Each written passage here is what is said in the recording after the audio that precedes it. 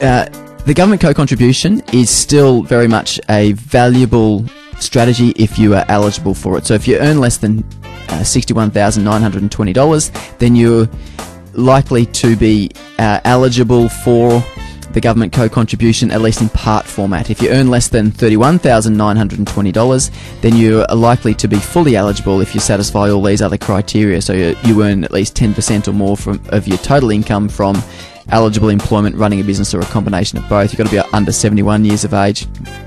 You must lodge a tax return. It's 100% return for no risk. So you're putting $1,000 into your fund and you're getting $1,000 from the government.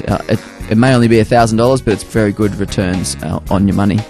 Now, one of the federal government announcements that I will talk through here is that it's changing next year. So rather than being $1,000 that you'll get back from the government, it's halving to $500. So you've still got to put the $1,000 in to get $500 back, but it's halving with the pressures, I guess, on the budget. With that halving of the co-contribution amount, it also reduces the maximum income that you can take advantage of it. So it caps out at $46,920 in next financial year.